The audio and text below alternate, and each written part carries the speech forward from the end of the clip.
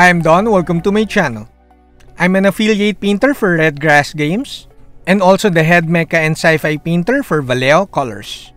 I write painting articles for Fine Scale Modular magazine. I also write articles for Fantasy Figures International magazine.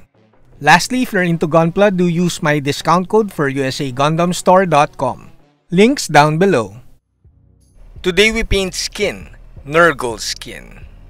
This is sort of an experiment since we're going to use Retarder medium and Glaze medium.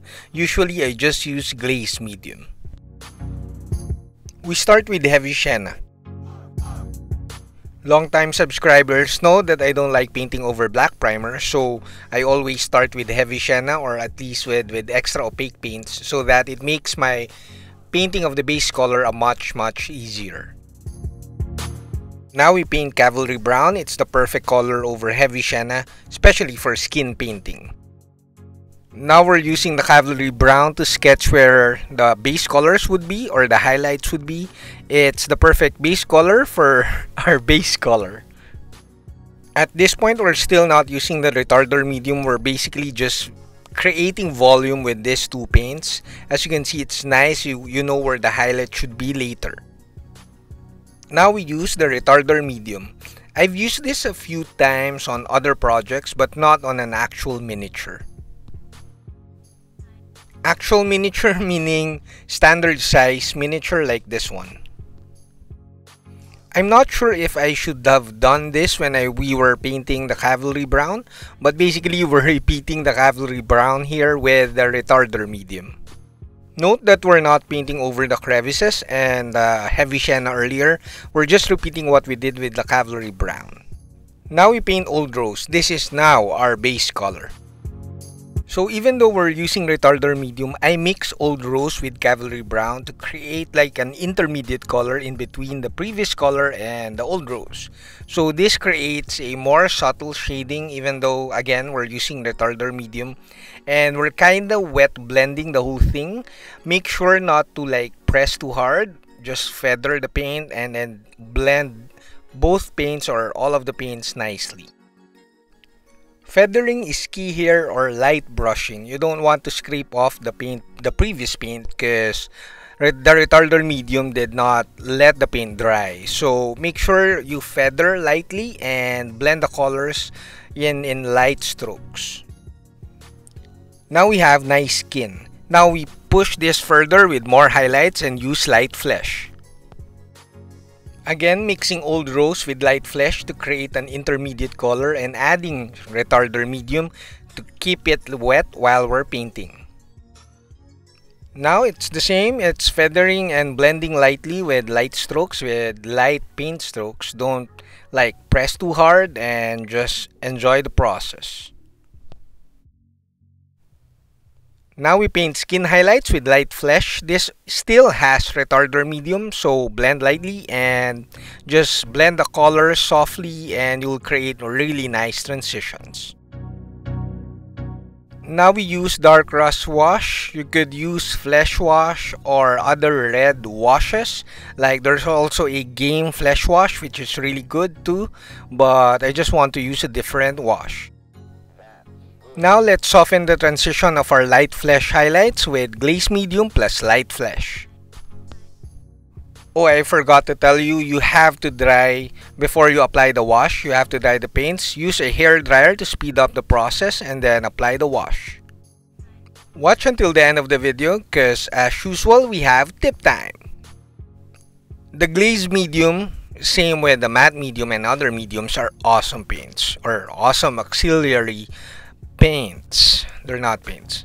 Anyways, mediums are awesome. Why do I love mediums? Well, mediums will not make the paints watery because if you just add water and create a wash consistency or glaze consistency, it's not really glaze consistency, it's wash consistency. So the paint will become too watery and it will tend to run around crevices and such. So it's not great, at least for me, for filtering and blending. But with the use of glaze medium, the paint or other mediums for that matter, matte medium and stuff, the paint and the medium has the same consistency, and it won't run around the model. So it's basically you're glazing, layering really thin or transparent paints, but they're not really thin. So back to the model. Basically, we're using inks, my fav game inks.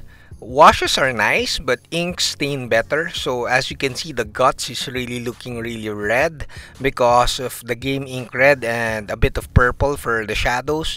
So it's for hasty painters like me who want instant, really fast results. I highly recommend the inks.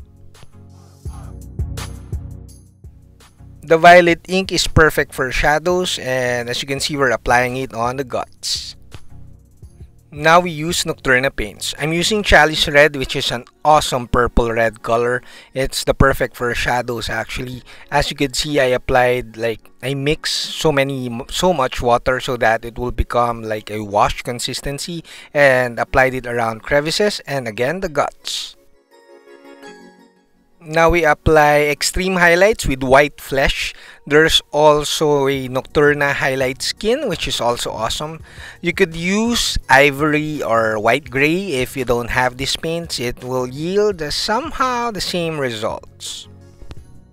The name of this paint is too long, so basically it's the same color as any pus. So we're painting around the pimple areas, and then we also mix this with highlight skin as I stated earlier, and then create a lighter color so that we have highlights of the pimples. Now we use Wern Red. This is another awesome pink color from the Nocturna set. It's perfect for the guts, also perfect for tongue painting and some worn out red clothing. Now we mix highlight skin with Wern Red so that we have a highlight color for the guts. Again, we're using black green ink for like shadows or like the skin around the pimples. Usually people use red or pink, but I like green. Also, we're going to use game ink red for the guts again. I really love the guts part. Now to finish off the model, we're using fresh blood game effects. This will make our model more Nurgle worthy. Now it's tip time. So basically, do I recommend using Retarder medium? If you don't have an airbrush, yes, because the Retarder medium will keep the paints wet and it's going to be easier to blend all the paints. Just make sure you feather or blend lightly and you'll come up with really awesome results. But if you have an airbrush, the Glaze medium is more than enough because you could mix it with paint and use it with the airbrush. Also, you could use it to bring up or layer some more highlights and stuff and blend some interesting effects. So if you have an airbrush, the Glaze medium is the way to go. If you don't have an airbrush and like brush painting your miniatures or busts, you really need the Retarder medium. It will make the painting much more enjoyable. That's it, we're done. I hope you liked the video. Do like, comment, subscribe, and consider joining the channel so that you'll be part of our Discord community. Saludos!